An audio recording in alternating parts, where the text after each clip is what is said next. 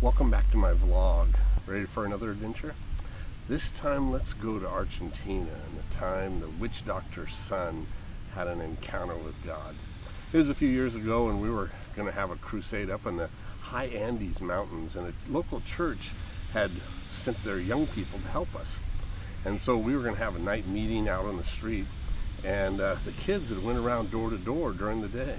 And one team came back and told us we were going door to door, and out on this porch there was this young man sitting there, and he had a piece of wood sticking out of his eye. It was like this big long, and it was just sticking out of his eye. And they were shocked to see it. They looked at him and they said, "Have you gone to the doctor?" And he said, No. And they said, "Well, can we pray for you?" And he said, "Sure, you can pray for me." So they prayed for him. Didn't realize until they got back to reassembling with all the rest of the group that was the witch doctor's house, and that was the witch doctor's son.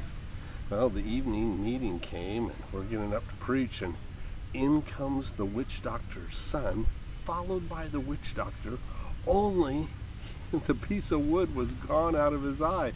God had healed him, and it just popped out of his eye.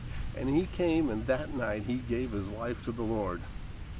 And that's what can happen when the power of the gospel goes no matter where it is around the world. I want to tell you lots of adventures and lots of stories, and if you have any questions or comments, you be sure and let me know, because we're going to tell another one soon. Bless you.